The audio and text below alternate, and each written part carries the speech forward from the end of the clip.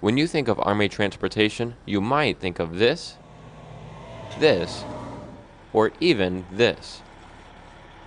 But how about this?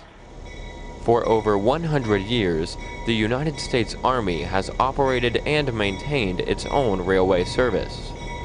U.S. Army railway operators, like Specialist Paul Tafani, have kept the trains running on time. Full day work on the Army Railroad consists of classifying and organizing ammunition trains, freight trains, tank trains, whatever we need to move across country, classifying them, organizing them, and sending them out to the civilian railroads for shipping. 10 feet, 5, with a bend.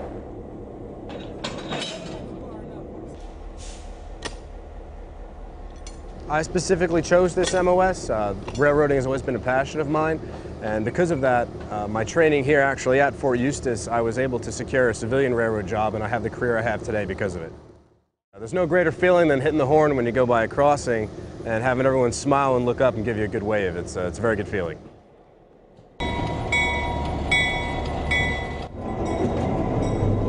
Reporting for the 209th Broadcast Operations Detachment, I'm Army Private Christian Higgins.